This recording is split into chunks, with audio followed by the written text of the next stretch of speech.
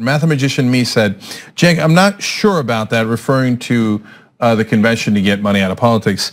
I think there are very real concerns about the right wing opening up the Constitution to a wholesale rewrite of a convention. I don't think that's just fear mongering. I think it's a real concern here. The question is, how do we prevent that? I got to tell you, that's just not true. I love you, but it's not true.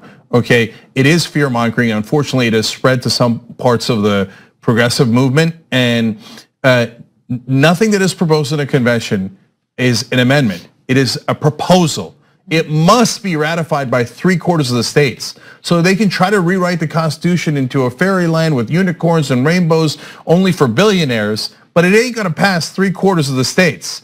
You've got 13 states that are deeply progressive that would never allow for an amendment like that. The only thing that can pass, by the way, the bad news there is that nothing super progressive can pass either, because they have plenty of states on the right-wing side that could block us. The only thing that could pass is something the whole country agrees to, like, for example, ending corruption. So the right wing definitely agrees to that, so does the left wing. The only thing standing in our way is politicians, but the politicians control Washington, so we can't get it proposed in Congress. You can't get 2/3 of Congress to propose it because it's too corrupt. That's why you got to go to the states to call for a convention. All a convention does is propose an amendment.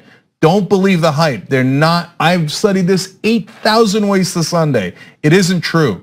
So, by the way, if you want to help, I'm going to the state of Washington on the February 22nd to do a committee hearing.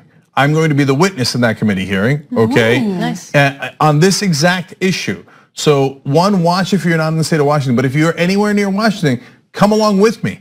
Because having a lot of people in that room supporting it would make a giant difference. So the way you can do that is Washington at wolf-pac.com. Washington at wolf-pac.com, and they'll give you directions. When are we going? Where are we going? And if you're part of getting it passed in Washington, which I think we have an excellent chance to pass it in Washington, look, you'll carry that with you the rest of your life, that you made a difference.